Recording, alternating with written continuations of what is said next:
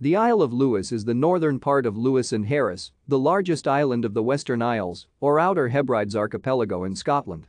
The two parts are frequently referred to as if they were separate islands. The total area of Lewis is 683 square miles.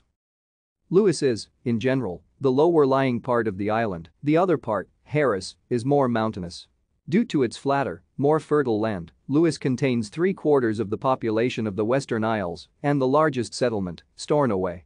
The island's diverse habitats are home to an assortment of flora and fauna, such as the golden eagle, red deer and seal, and are recognized in a number of conservation areas.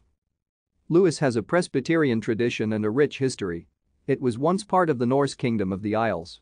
Today, life is very different from elsewhere in Scotland, with Sabbath observance, the Scottish Gaelic language and peat cutting retaining more importance than elsewhere. Lewis has a rich cultural heritage as can be seen from its myths and legends as well as the local literary and musical traditions. The Scottish Gaelic name Liadhas may be derived from Norse Ljadahas, although other origins have been suggested, most notably the Gaelic Liagich. Thank you for watching.